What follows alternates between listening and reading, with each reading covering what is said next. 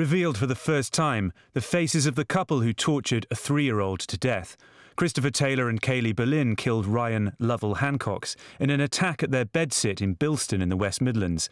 The little boy had suffered more than 70 injuries at their hands by the time of his death in December 2008.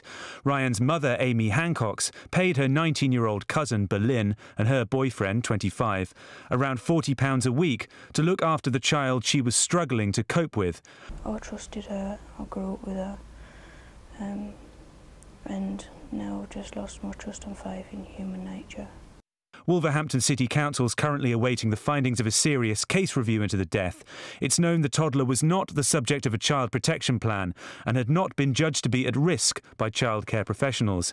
It's known that Ryan was seen at the bedsit by a housing support officer hours before the fatal attack. He died in hospital 2 days later. Boleyn and Taylor, who were also convicted of child cruelty, face terms of life imprisonment when they're sentenced later this year.